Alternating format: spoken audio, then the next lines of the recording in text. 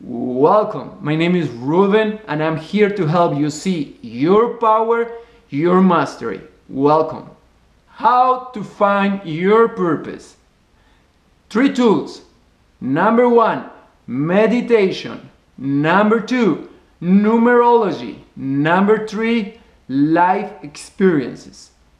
Number 1, meditation, contemplation, silence, transcendent practices. What you're gonna do, you're gonna sit down and relax and start breathing deep and start feeling the sensations starting from your hands. Then you're gonna go and feel the sensations in your legs. Then you're gonna feel the sensations in your face and you're gonna release all that tension.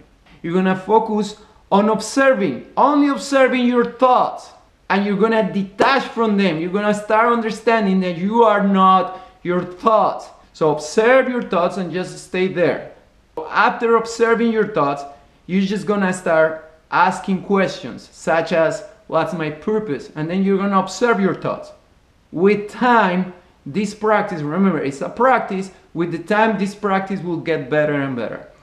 Number 2, numerology. You and me, we are energy, frequency, vibrations.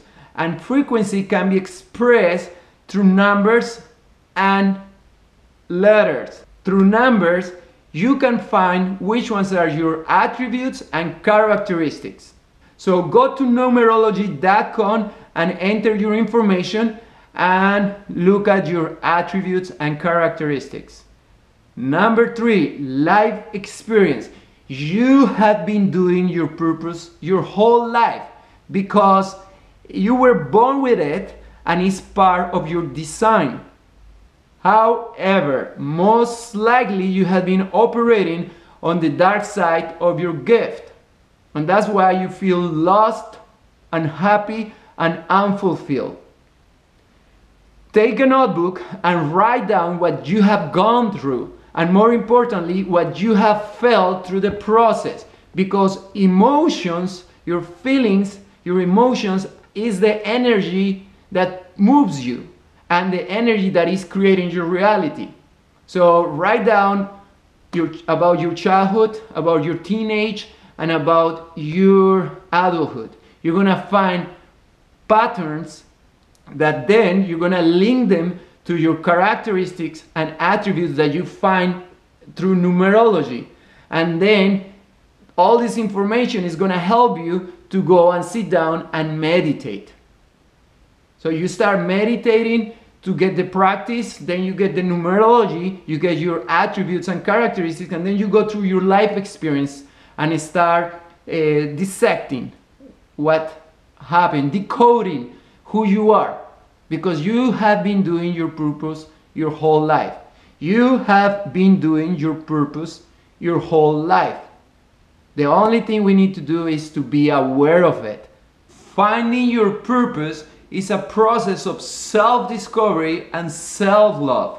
What you actually doing is falling in love with yourself again.